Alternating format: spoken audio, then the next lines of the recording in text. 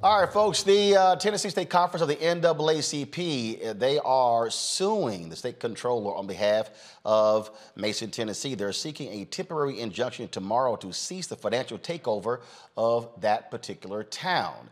The NAACP is helping out this majority black town file this lawsuit against Tennessee's comptroller claiming discriminatory practices. Last month, Tennessee Comptroller Jason Mumpower said he was taking over the town's finances because of financial mismanagement and it has significant financial debts. Joining me now from Jackson, Tennessee, is Gloria Sweetlove, president of the Tennessee State Conference of the NAACP. Gloria, glad to have you on the show.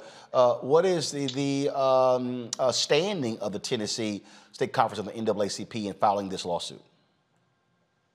Well, we are the premier organization that believes in civil rights and social justice, not only in Tennessee, but across the nation. We have been on the ground with the officials in Mason since this first happened. In this unprecedented move, once Ford announced that they were going to bring a $5.6 billion plant to the area, and Mason is only about 4.5 miles from that site, there would definitely be more business and more industry. All of a sudden, in an unprecedented move, Mumpower sent, first of all, a letter to all of the citizens of Mason trying to get them to surrender their charter. Of course, we showed up and say, don't surrender your charter. Of all the things you do, keep your charter because that gives you the power. He pushed forward to take over their finances, and we've said that we know that there is nothing in Tennessee Code annotated law at all that gives him that power to do that.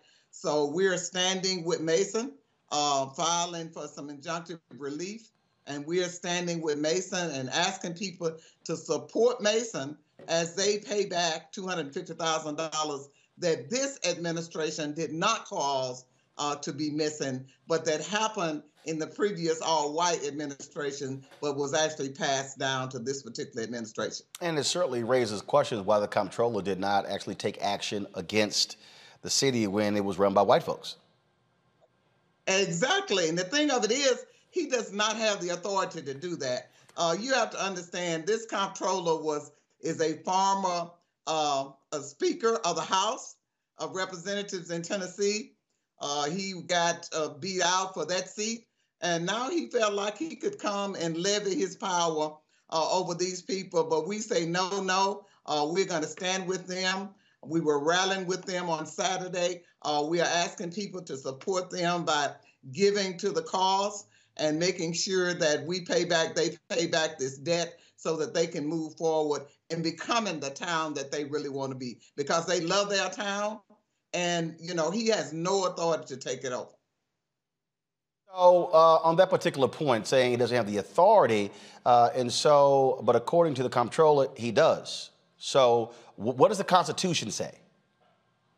Well, nowhere our lawyers have looked at Tennessee Code annotated throughout, and he does not. There's nothing that gives a comptroller authority to take over a town.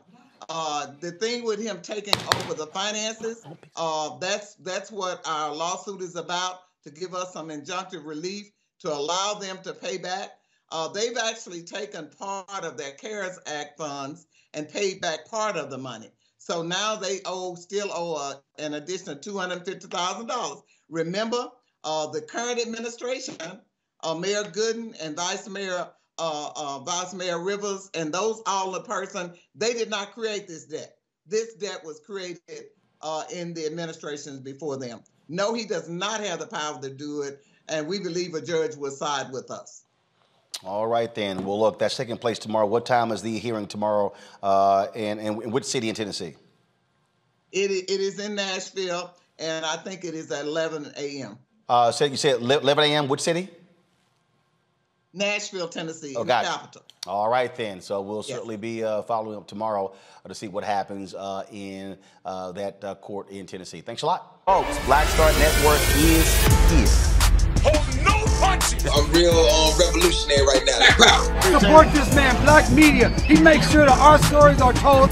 Thank you for being the voice of Black America, Roland. Stay black. I love y'all. the momentum we have now, we have to keep this going. The video looks phenomenal. See, there's a difference between Black Star Network and Black-owned media and something like CNN. You can't be Black-owned media and be scared. It's time to be smart. Bring your eyeballs home. You dig?